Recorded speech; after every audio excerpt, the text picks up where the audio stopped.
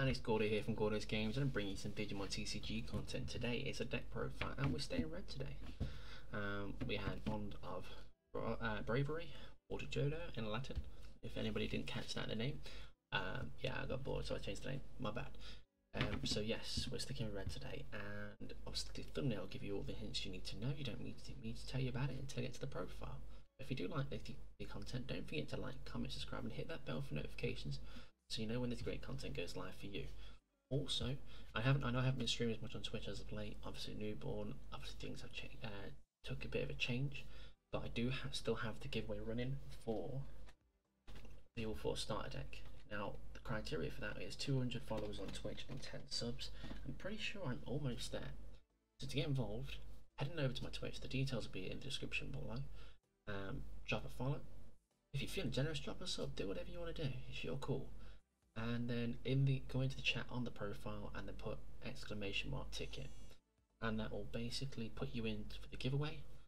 And who knows, this could be going to you, as well as some of the SRs that were listed in there. I think there was some Dan Debbie, Blastbon, War Grey, just a few old SRs, just to kind of spice it up a little bit. So let's get into the profile. That's enough of me rambling. Here we go.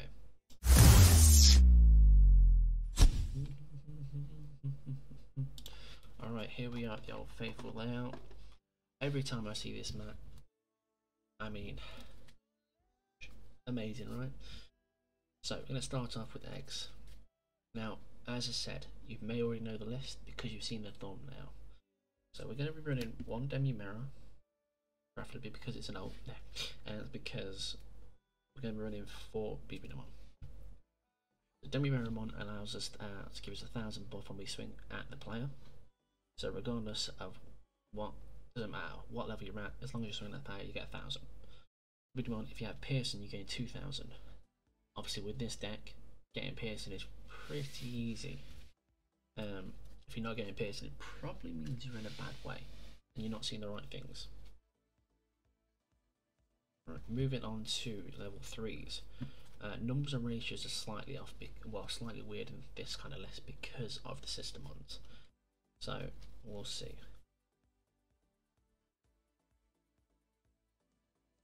So 16 there, and if you take out 3 systemons, which are in here, we're at 13 red rookies.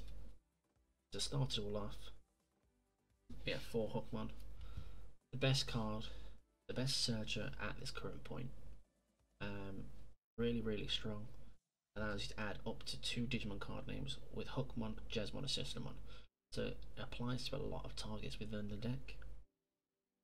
Found a lot of the time you do ask yourself when you have this hand, do I want to Digivolve it and draw 1 card, or do I want to try and get 2 cards? Sometimes I will say it's honestly safe to just get the extra draw, but you know, capitalize on things like that isn't the worst thing. Okay, moving on to the conjunction with that, we run 3 Systemons. Don't judge me, alright. There's one will be on its way soon enough. But yeah, 3 Systemon Blanc. I was running at 4. I'm trying the 3-3 split. I'm personally preferable to the 4-2 split on thingy. I like the CL's 2k buff. It's a tough one because I can't justify 4 and 3. But I like 4 and 2. I'm in 4 of this one purely because worst case scenarios, you play this down, you draw a card. This, along with the memory boost, allows for a lot of draw power and a lot of ways to cycle through your deck. So it's a really good card, and obviously this one gives blocker. Going on to our next card, we have Argamon, the 1000 DP buff Argamon, as I like to refer to him as Balls Deep Argu. He has shown you everything he's got. After that, we have 2 of the Gallantmon starter deck Argamon. When you swing at the player, 2000 DP buff, and that's just when attacking. So the good thing about that is that actually stacks. Same as Demi Mirror. So when Jesmon does swing numerous times, that will stack. So it makes him for a pretty beefy body. We run 3 Geomon because we do run Gallants as our other Mega in this. And when your opponent's Digimon is deleted, trigger draw 1. So in a heritable, it's pretty strong and heritable because Jesmon can delete it just as well as Gallantmon can. So this can come up. And then we run just a few vanillas. We're in 2 mono Digimon. We run the Gallimon Star artwork because it just looks so much nicer.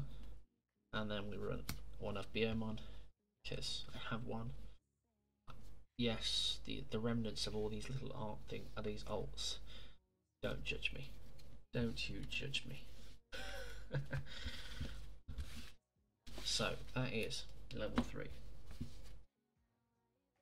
Level 4. Here we go. Once again, slightly odd ratios. We run 13 level 4s. 10 of those are red level 4, so we run 3 System on CL. Really good card. It's nice to have the 3 of these altered out as well. They're really strong. Giving a 2k buff and all turns to any Royal Knight or Hookmon is great because that applies to your Gallantmon, it applies to your smaller Hookmons, because I had it in a game the other day where somebody decided to Starmon by Hookmon, but I had this out, so it's 4k, and then loaded by 3k. It's a great times.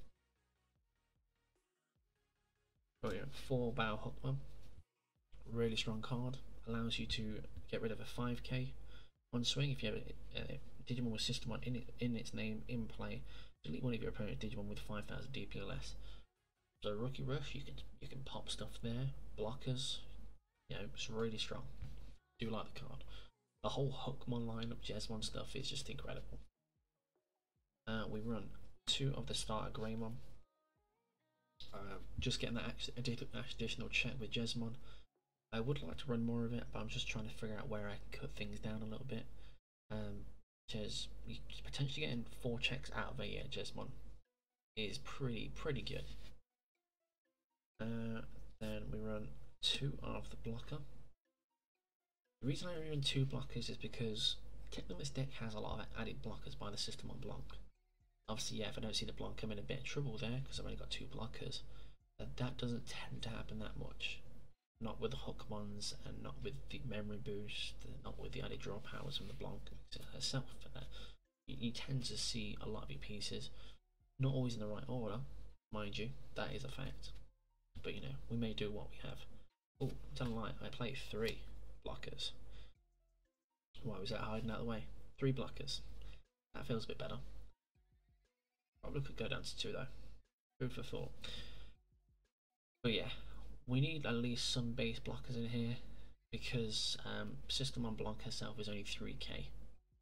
So being popped by, let's say, the mirror of the starter Gallimons, they pop a 4k or less. So they're just going to keep repeatedly popping the System on Blancs.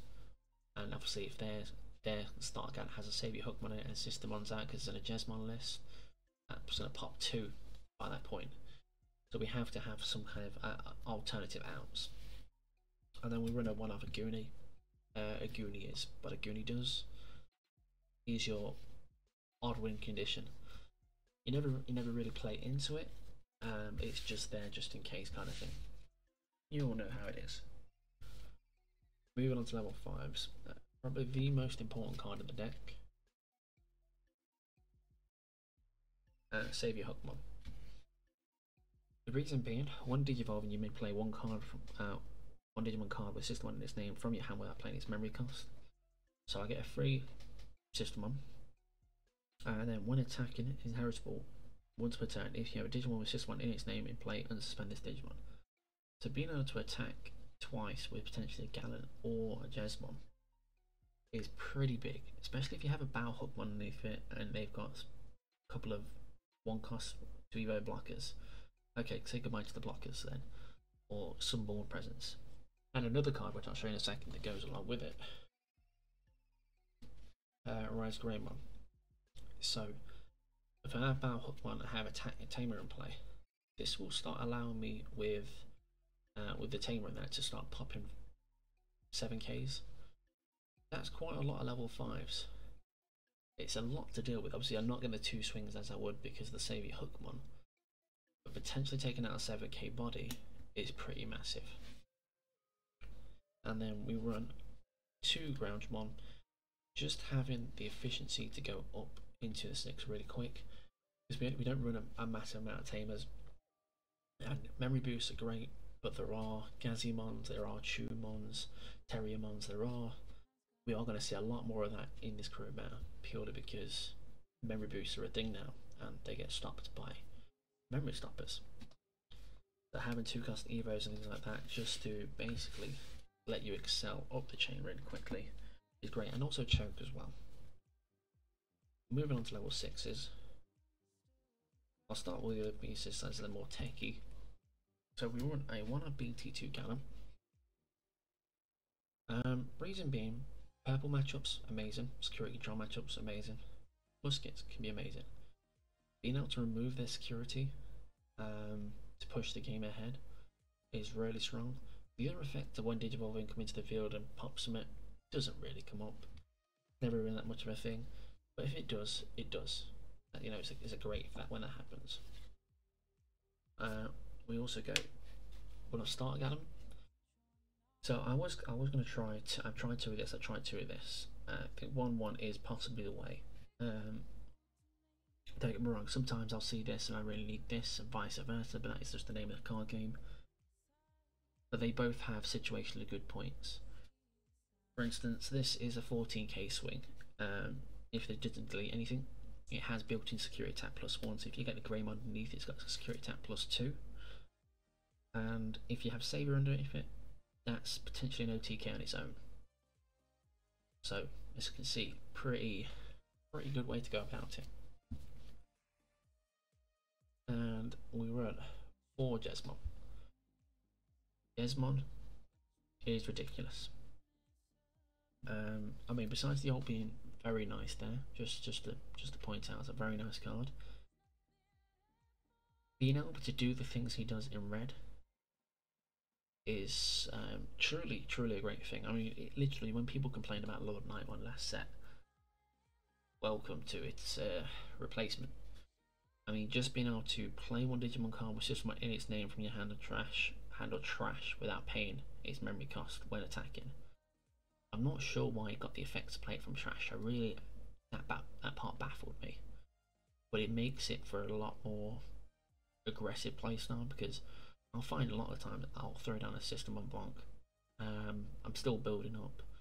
I'll just keep swinging with the Blanc. I'm not even gonna leave it on board, because if it's in trash, this is live. I'd rather have it in trash because I need to have something live to make sure that it's against the 3k buff against piercing. Because when you play another Digimon, this Digimon gets 3000 DP piercing for the turn. It doesn't even say a system on, it just says any Digimon. You can play 2 cost vanilla down as long as you've got the memory. If it stays your turn, you'll get piercing and 3k. The value on this card is incredible. I'm not sure why it's a 3 cost Evo, I'll be honest, and I think that will be a question that a lot of people ask. But all in all, really strong deck, really good qualities to it. I've tried to go some more of the tech stuff, so like the Rise Greymons. This could easily be a Voltramon, depends on how you want to play into it. I've never found myself to be much of an OTK player. I can play aggressive, I can play defensive. But my style is apparently, from what people tell me, has been a bit more control than anything. So I'm trying with these. Going into options, or 1 of Delicate Plan. With the options, I'm going to be completely honest with you. It's completely up to you what you feel is the right ratio. There is no set way to make it. There's not a perfect ratio. It all depends on your locals. It all depends on the meta around you, or what you're going into. So if you think you're going to have loads of security control, bump this up. If there's loads of muskets, bump this up. You know, this comes in so handy. Those matchups and invaluable. And don't get me wrong, security control, I have found you can potentially wait them out, and then you'll see this eventually. Whereas muskets are a little bit different, because they're a little bit more aggressive, because they can just throw things away and to recur things out for next to no cost.